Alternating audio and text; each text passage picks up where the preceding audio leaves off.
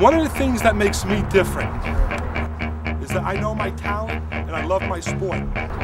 I'll drive to New Hampshire and I'll eat jalapenos until my ass burns. I love competitive eating.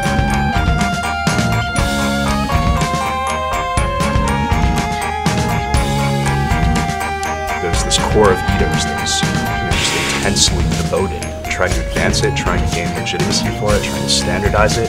As that happens, the dynamics of it change. It's much less of a joke than it used to be. Well, I was born to eat, so I've been doing this since I was a little kid. It's definitely a sport. There's no doubt about it. This is a gold medal that I won. The man himself, wing it all! I think the fact that a lot of people are kind of actually making this their career and traveling all over the world to do it, I mean, that's a big deal and it's very serious.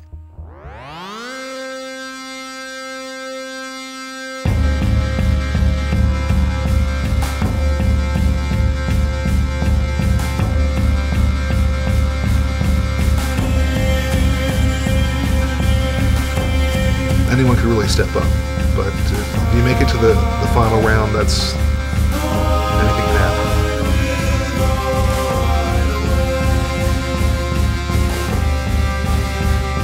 When you go to wing bowl, you don't expect what you see when you get there. Packed house, girls flashing, people just partying their asses off at 7 a.m. I mean, it's 7 a.m. on a work day. The theme this year is pride. It's all about pride. You gotta take a stand even if it's for something stupid like an eating contest. Don't do it! This is gonna kill you. I don't want people to think I'm intimidated or anything. I'm not intimidated by anybody. This is going to be amazing.